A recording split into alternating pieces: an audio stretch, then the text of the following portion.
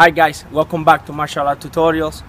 Today I'm gonna explain a video. This video is gonna be dedicated to Bobo Morgan. This username, this YouTube user and I were having an argument on the internet because he basically said that my sparring video sucked because I was blocking some kick with the palm of my hand.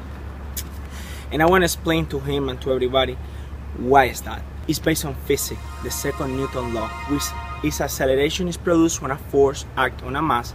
The greater the mass of the object being accelerated, the greater amount of force needed to accelerate the object. For instance, if I kick this football, it's gonna need less force than if I kick that trash can, okay? So I wanna compare this bat to a roundhouse kick. If I take this bat and this ball,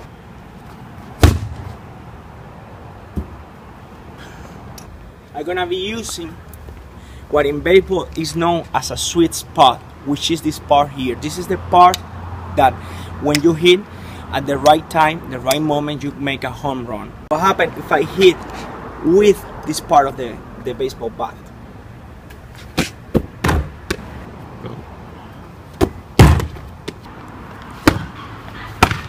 Basically based on the second Newton law, which is force is mass by acceleration equals mass by acceleration.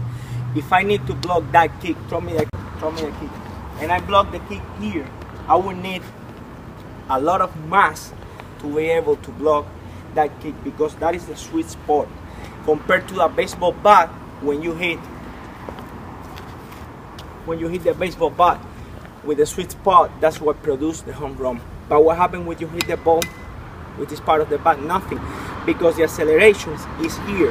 So the mass that you need to stop a bat will be here, the same as with a kick.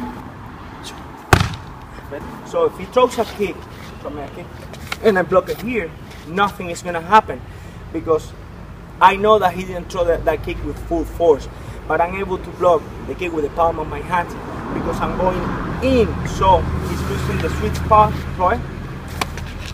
Because that's not the strong part of the kick. So when you see me blocking a kick with the palm of the hand, that's why. That's based on physics.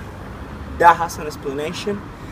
If I will stop the kick, throw my kick to the face, here, most likely he's gonna break my wrist. In this case, I'm applying a physics law to block the kicks, and that way I'm closing the gap. So throw me the kick to the face. So if I am here, he lost the balance. I am already on, like, in the center line for whatever I want to do, a takedown, a punch, another technique. The same principle is applied when throw me a kick and I go in this way. I am not using all the force that I will be using to block a kick if I do an outside block. So basically, everything is based on physics. The second law gives us an exact relationship between force, mass, and acceleration, and can be expressed on mathematical equation. Force equals mass by acceleration. Everybody unconsciously knows what the second law is. Everybody knows that a heavier object requires much more force to travel the same distance as a lighter object. So basically, that's why I'm able to block kicks with the palm of my hands, because I am not blocking the kick with the forces. I'm blocking the kick on the inside. Okay? Thank you for everything.